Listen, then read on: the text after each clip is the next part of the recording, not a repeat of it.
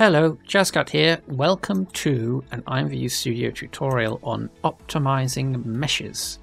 Before we begin, it should be noted, although Blender is used here for illustrative purposes, the topics and themes covered apply equally to 3D Studio Max, SketchUp, Maya, and other content authoring tools.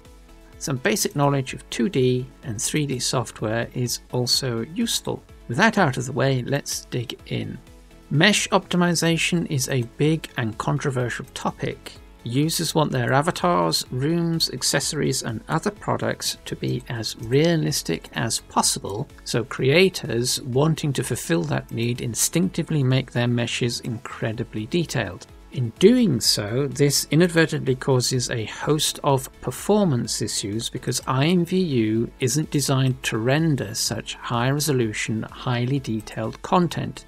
It's a low-resolution, real-time, online game environment that actually obligates use of appropriately sized textures and minimally detailed meshes.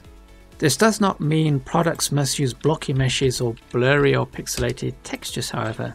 So let's take a closer look at the implications of this in practice. First, texture usage.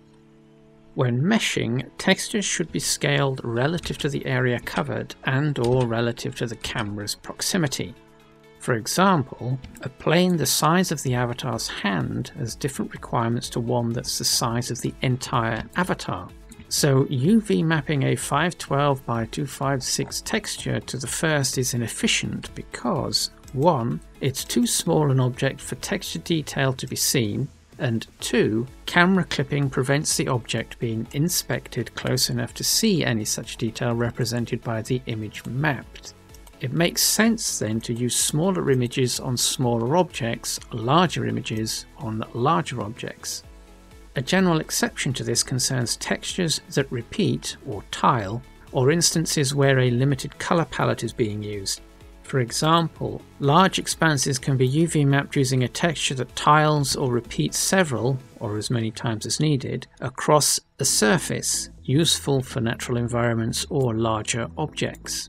Similarly, a limited color palette could be used, tiled or repeated, or to implement another optimization where single colored textures are to be used. Both large and small areas can be mapped with an image that's just a few pixels in size, a texture that would be stretched or tiled without the noticeable issues common to tiling, repetition indicators, or stretching, blurring.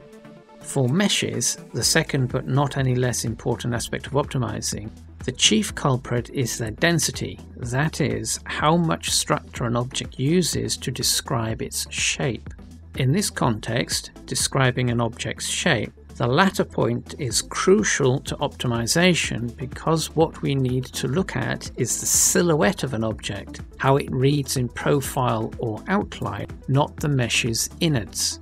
What this means in practice is that when meshing a given object, it is built relative to how well the outer profile reads to the viewer, primarily because the innards are not as easily discerned as the aforementioned silhouette.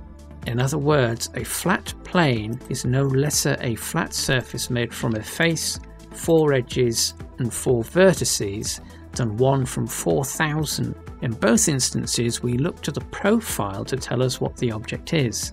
For low-resolution, real-time game engines like IMVU, this principle is important to understand as a crucial optimization that keeps mesh data to a minimum, file sizes down.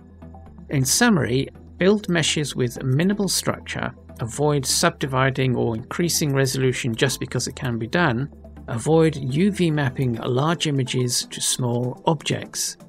As we can see, thinking about image use when UV mapping meshes and reducing the amount of superfluous mesh structure whilst meshing can go a long way to optimizing products to use fewer resources, keep projects manageable, and maintain small file sizes, especially for derivable products that can soon bloat the longer the derivation tree becomes.